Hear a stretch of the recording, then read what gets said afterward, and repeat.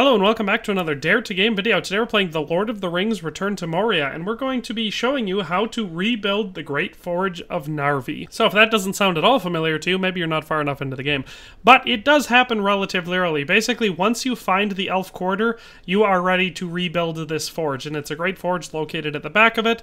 And the reason you want to rebuild it is, well, there's two things. A, it's one of the great forges, and you have to rebuild it to make specific items in the game, so some pretty cool weapons and stuff like that that can only be made here. The other one being, this is how you proceed to the steel age in this game. So if you want to upgrade from your basic iron stuff to your much more advanced steel stuff, like the steel hammer, which you need to fix the statues here in the Elven Quarter, and the steel pickaxe, which you need to mine anything more than coal and iron, then you're going to want to fix this forge. And it's actually a relatively straightforward process, so I'm just going to walk you through it.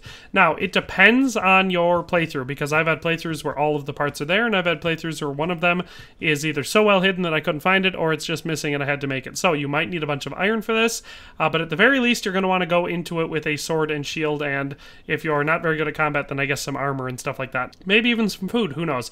I've set up camp here in the Elven Quarter. I've made a rudimentary camp here. All of my stuff is still back at my base camp, but this is a good way to start this, so that way if I need to do anything, need to make anything, I can just come right back out here instead of having to run all the way back to my original camp. So we're just going to go into it. At the map, you can see this great big square. So if we assume that this is the Door of Durin over here, this first fire is our base camp where we started off, Ori's camp that is, or Ori's outpost. Then if we come down and through to the Elven Quarter, it will be a great big square. Now your map might not look exactly like this, but the Elven Quarter will always be a big square like this because it's always shaped like this. And the forge is going to be down at the end, so we're looking for this section. There are some orc encampments in here, so if you haven't taken care of those, there will be orcs in your way. I've already taken care of them. We're going to be going back towards the forge. So starting from the back right corner where I have my outpost set up, I'm just going to head in through here. And see, there we go. We've discovered the Great Forge of Narvi. You can see on the forge we have three highlighted yellow things. This one is for a replacement crank. Then we can see up there there's a section of pipe missing and a gear. We're going to be looking for those items. And thankfully, the crank is sitting right here on the floor. So we're going to grab that. And we're going to walk it up and insert it into the slot that it goes in. So there we go. There's one of our missing parts.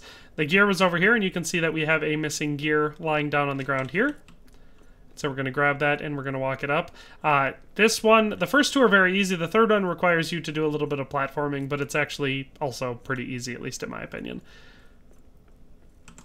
There, we've got two of the three parts replaced now. Now, the third part is the one that can sometimes be missing. So we're going to look over here, and oftentimes it'll be located on the ground over here.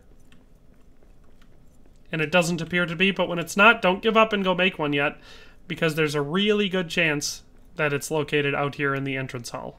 So we'll go check there first. I think it might be. Look, pray. That's weird. Normally my character... see, there we go. Here it is. Section of pipe. So that's easy enough. So now we just got to carry this all the way back. I'll probably just cut to it because this will be a long walk carrying this.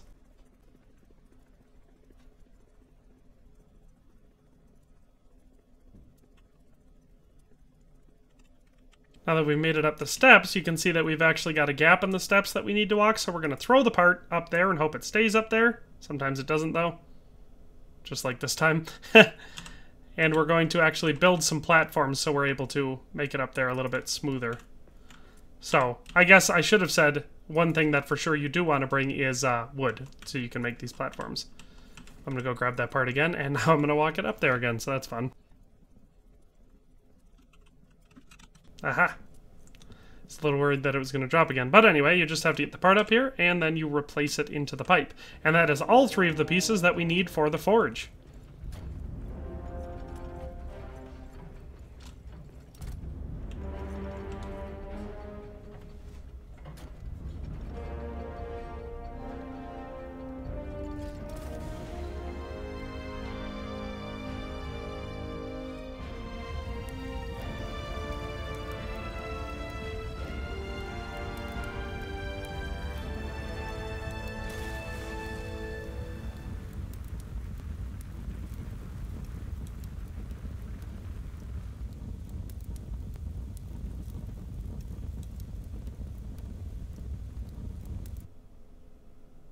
And there you go. Now we get to fight through a horde, and we unlock the Eregion Spear, the Steel Pickaxe, and the Steel Ingot. So let's just fight this horde. And once you've completed that horde, you can now enjoy the fruits of your spoils. So if you see, like I said, it unlocks quite a few things. So if we pop into the furnace, you can see that we now have unlocked the ability to smelt steel ingots, and you can do that here, or you can do it at your regular furnace back at your base. You might need the bellows, but I don't think you do for the steel. Then for our forge recipes that we've unlocked, the steel pickaxe, which is huge because now we can mine things at the tier 2 level and also much quicker at the tier 1 level. We also have the ability to forge new replacement parts for other forges. At the Kuzdul Forge, we unlock the ability to forge the Eregion Spear, which is a tier 2 piercing one-handed weapon. It's actually quite useful. I quite like it, especially because it's one-handed, so you can still use it with a shield. And speaking of shields, you can make the shield wall. I mean, you'll still need to unlock the ability to make bronze, but the shield wall is a masterwork shield. It's very, very good.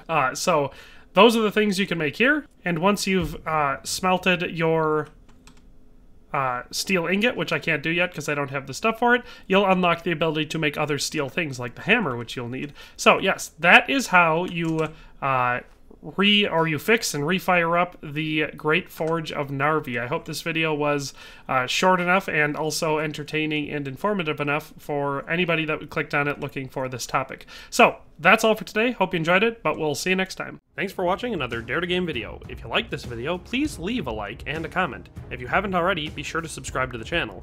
If you like my content and would like to support this channel, consider becoming a member today for as little as $1.99 a month. It makes a huge difference. But in any case, thanks for watching and have a nice day. I'll see you next time.